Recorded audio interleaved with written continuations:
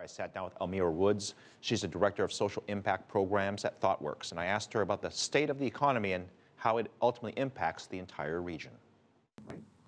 Well, Nigeria has been the shining star, but it's also been a major problematic area, right? So we have to understand that, even though Nigeria has had oil exported since 1956, that Nigeria is one of the most unequal societies in the world. And so the gap between those that have and those that don't, tremendous. And I think what you have is an economy that's been in steady decline, especially with the fall in oil prices, but also with the rising inequality. It is an economy that cannot sustain itself at this rate. So it has repercussions, not only within the country, but in the region. And I think these repercussions also impact the global economy. I think you're insinuating about potential social unrest. You know what's frustrating is the fact that when oil was at $100 or $110 a barrel, this was a real opportunity for governments, not just Nigeria, but governments around the world who rely on high oil prices, to really reform their economy to help reduce the level of inequality, especially on the income side. And it seems to me, experts that I speak to say not enough has been done. Now, oil is back down. And there has to be a level of frustration that this is even going to be harder to push through, because the great excuse is going to be, well, oil prices are low and now we're not making as much money, so therefore we can't give back as much.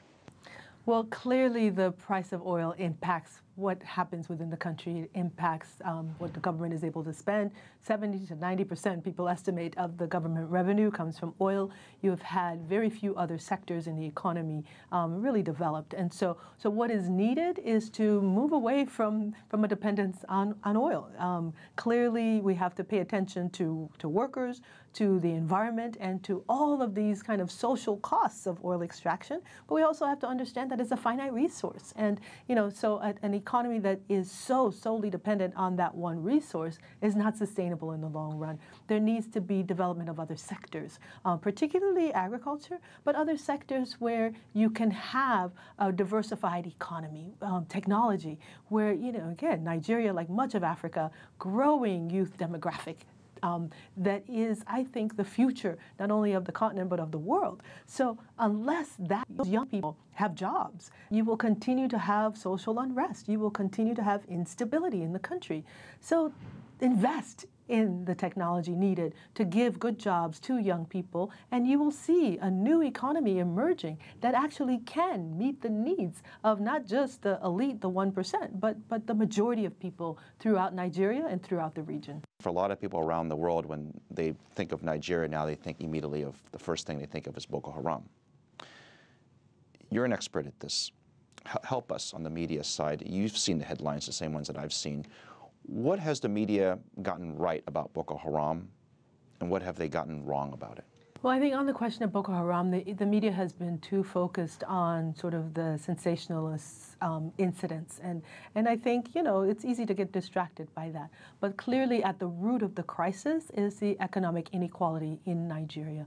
Boko Haram started out really responding to the concerns of the majority of Nigerians about economic inequality, about graft, about corruption, about capital flight within the country. So, I think we've got to understand that there can be no military solution to this crisis, that in fact, dealing with the root causes of the concerns, the economic inequality, is really the only way to tackle and truly turn the tide against a group like Boko Haram and a sort of internal domestic insurgency group like Boko Haram. Speaking of investment, one of the areas that has been talked about a lot over the past few years is China's involvement in Nigeria.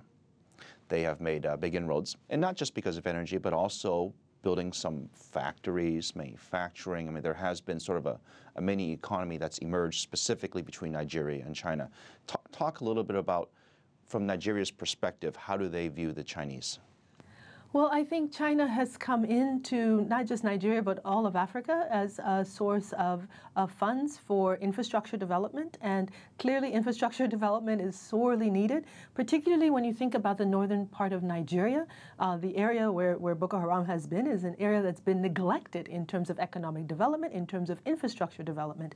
So building roads, schools, hospitals, this has been extraordinary in terms of creating an infrastructure that meets the needs of of the majority of the people. It's problematic still in Nigeria, and I think more is needed in terms of those areas. But I think we have to understand that some work has been done in that area of infrastructure development.